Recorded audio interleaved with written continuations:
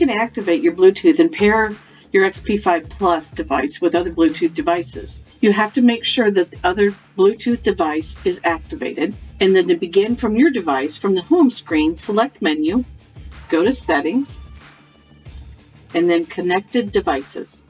You'll select the connection preferences, such as Pair a New Device.